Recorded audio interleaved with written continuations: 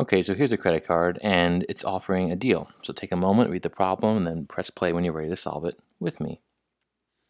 The deal they're offering is that if you pay them $45, they'll give you 4.5% cash back on all the purchases you make, let's say for a year.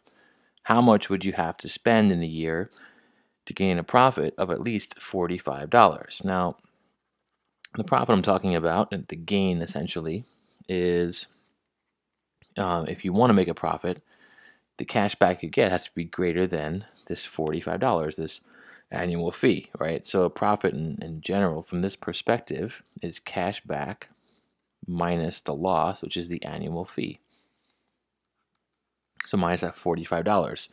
So in order for us to get a profit, this cash back, if it's less than the annual fee, you won't have a profit, you'll have a loss. And if the cash back is more than the annual fee, then you'll have a gain, right? So the cash back, it has to be at greater than the annual fee in order for there to be a profit.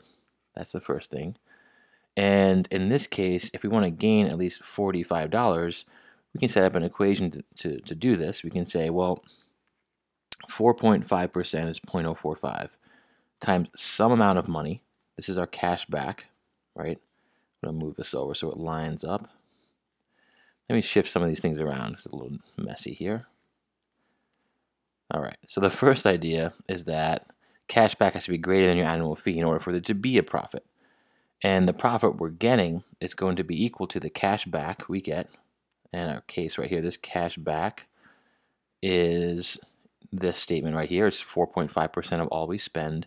And then we're taking away the annual fee. So that's our loss. So we subtract that minus $45.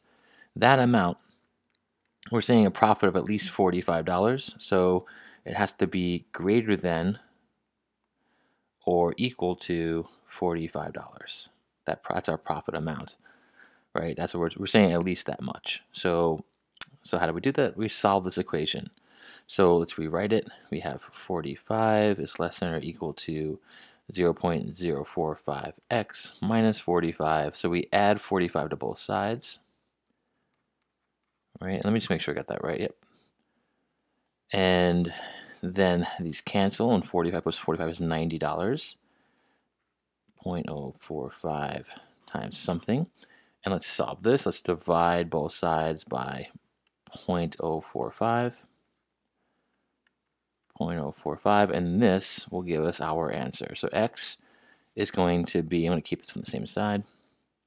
X has to be the amount we spend, has to be at least how much? Let's see. 90 divided by 0.045. Look at that amount, $2,000.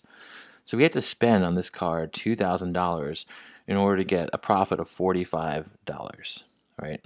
And you could also say, well, how much would you have to spend just to break even, right?